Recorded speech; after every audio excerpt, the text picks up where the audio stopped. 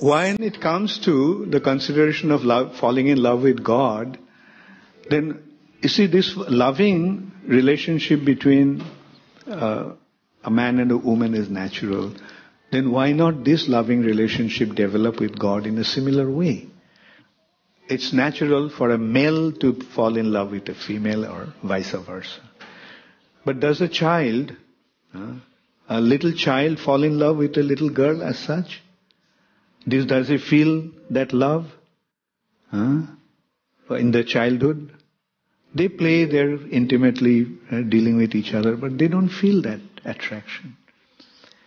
But then they reach their youth, they reach their puberty, and then all of a sudden they feel an attraction for them. Right? So the point is, in order to develop that attraction, one has to develop certain maturity. Right? Then it will automatically happen.